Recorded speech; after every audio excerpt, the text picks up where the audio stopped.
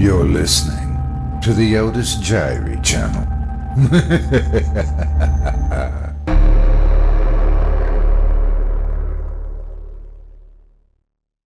A Revolt of the Gods by AMBROSE BIERCE, performed by Otis Jiry. My father was a deodorizer of dead dogs. My mother kept the only shop for the sale of cat's meat in my native city. They did not live happily. The difference in social rank was a chasm which could not be bridged by the vows of marriage. It was indeed an ill-sorted and most unlucky alliance, and as might have been foreseen, it ended in disaster. One morning, after the customary squabbles at breakfast, my father rose from the table, quivering and pale with wrath, and proceeding to the parsonage, thrashed the clergyman who had performed the marriage ceremony. The act was generally condemned, and public feeling ran so high against the offender that people would permit dead dogs to lie on their property until the fragrance was deafening rather than employ him. And the municipal authorities suffered one bloated old mastiff to utter itself from a public square in so clamorous an exhalation that passing strangers supposed themselves to be in the vicinity of a sawmill. My father was indeed unpopular. During these dark days, the family's sole dependence was on my mother's emporium for cat's meat. The business was profitable. In that city, which was the oldest in the world, the cat was an object of veneration. Its worship was the religion of the country. The multiplication and addition of cats were a perpetual instruction in arithmetic.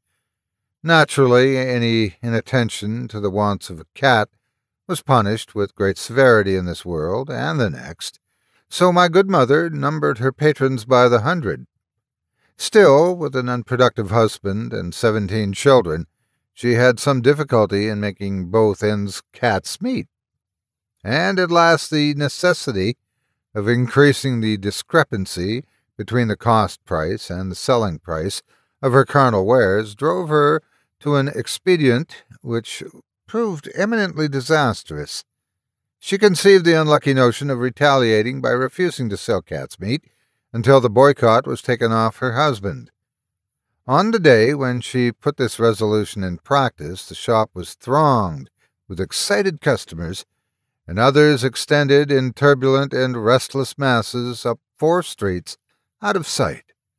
Inside there were nothing but cursing, crowding, shouting, and menace. Intimidation was freely resorted to, several of my younger brothers and sisters being threatened with cutting up for the cats, but my mother was as firm as a rock, and the day was a black one for Sardasa, the ancient and sacred city that was the scene of these events. The lockout was vigorously maintained, and 750,000 cats went to bed hungry. The next morning, the city was found to have been placarded during the night with a proclamation of the Federated Union of Old Maids. This ancient and powerful order averred through its supreme executive head that the boycotting of my father and the retaliatory lockout of my mother were seriously imperiling the interest of religion. The proclamation went on to state that if arbitration were not adopted by noon that day, all the old maids of the Federation would strike, and strike they did. The next act of this unhappy drama was an insurrection of cats. These sacred animals, seeing themselves doomed to starvation, held a mass meeting and marched in procession through the streets, swearing and spitting like fiends. This revolt of the gods produced such consternation that many pious persons died of fright, and all business was suspended to bury them and pass terrifying resolutions. Matters were now about as bad as it seemed possible for them to be. Meetings among representatives of the hostile interests were held, but no understanding was arrived that would hold. Every agreement was broken as soon as made, and each element of the discord was frantically appealing to the people. A new horror was in store. It will be remembered that my father was a deodorizer of dead dogs, but was unable to practice his useful and humble profession because no one would employ him. The dead dogs, in consequence, reeked rascally. Then they struck. From every vacant lot and public dumping ground, from every hedge and ditch and gutter and cistern, every crystal rill and the clabbered waters of all the canals and estuaries, from all the places, in short, which from time immemorial have been preempted by dead dogs and consecrated to the uses of them and their heirs and successors forever, they trooped a numerous, a ghastly crew. Their procession was a mile in length. Midway of the town it met the procession of cats in full song.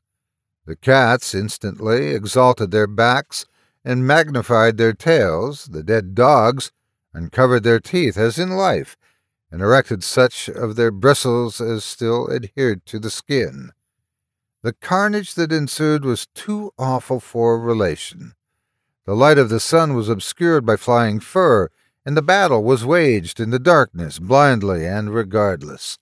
The swearing of the cats was audible miles away, while the fragrance of the dead dogs desolated 7 provinces. How the battle might have resulted, it is impossible to say, but when it was at its fiercest, the Federation Union of Old Maids came running down a side street and sprang into the thickest of the fray.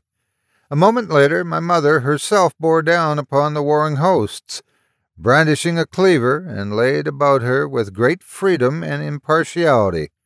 My father joined the fight.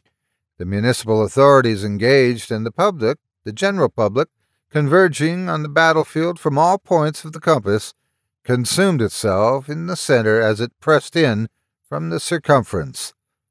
Last of all, the dead held a meeting in the cemetery, and resolving on a general strike, began to destroy vaults, tombs, monuments, headstones, willows, angels, and young sheep in marble, everything they could lay their hands on. By nightfall the living and the dead were alike exterminated, and where the ancient and sacred city of Sardasa had stood, nothing remained but an excavation filled with dead bodies and building materials, shreds of cat and blue patches of decayed dog. The place is now a vast pool of stagnant water in the center of a desert. The stirring events of those few days constituted my industrial education, and so well have I improved my advantages that I am now Chief of Misrule to the Dukes of Disorder, an organization numbering 13 million American working men.